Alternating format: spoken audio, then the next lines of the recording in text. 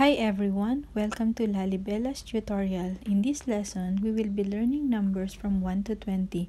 To be able to speak fluently, remember, you have to listen to me and repeat. So are you ready? Here we go. Number 1, yacht. Number 2, yi. Number 3, sam. Number 4, say.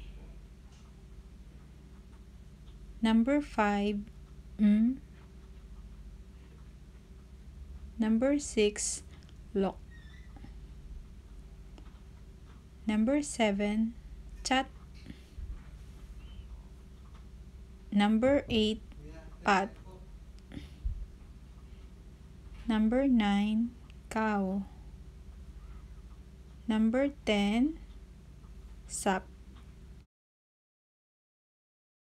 From 11 to 20, say the word number 10, which is sap, plus the word number 1, which is yat.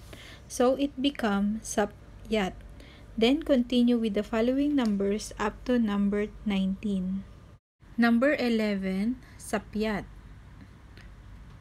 Number 12, sapyi. Number 13, sapsam. Number 14, sapsay. Number 15, sap-m. Number 16, saplok. Number 17, sapchat.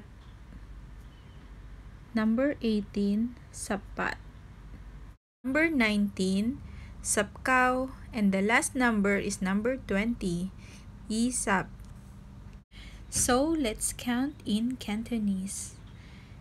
Yat, i, sam, say, lok, chat, pat, kaw, sap.